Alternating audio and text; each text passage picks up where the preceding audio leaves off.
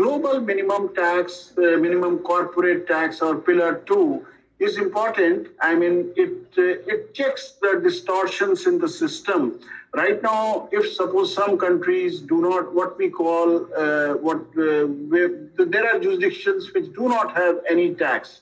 And therefore, the tendency is for several enterprises to set up structures there and park their income there so that it is not subjected to tax. And then there are several tools that come into being to tackle this. And it's quite difficult looking at the information asymmetry and difficulty in getting the information. And even the legal tools may not be sufficient to tackle this kind of maybe these are abusive structures. So it's not always successful. So as a remedy to that, the idea of global minimum corporate tax has been floated. It was there for quite some time. In fact, in the Forum for Harmful Tax Practices, this was being talked about 3-4 years back when I used to attend those meetings. Now, this is a welcome move, but let me say that this is not a substitute for allocation of taxing rights issue. These two are, I should say, mutually exclusive issues.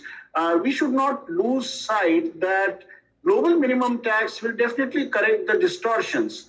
But at the same time, the issue of allocation of taxing rights, which is very important for developing countries, is a different issue, and that should not be lost sight of when we pursue the goal of global minimum corporate tax. And there also in the Pillar 2 report, there are proposals of different kind to tackle the global minimum corporate tax. Basically, what they do there is to allow taxing of income which is not taxed anywhere.